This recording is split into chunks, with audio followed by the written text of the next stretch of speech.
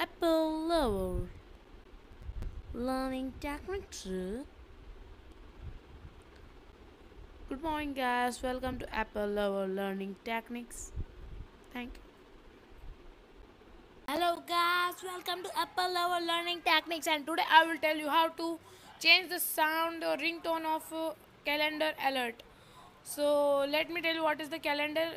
It is the calendar reminder. You can see a reminder, which will alert you for what for any event. So for it you have to go to the settings. In the settings you have to go in the sounds and haptics. In the sounds and haptics you have to go to the calendar alert. So here you can see many sounds. You can on clicking any of the sound is getting activated. Classic contains many sound. You can see here a lot of sounds in the headphone.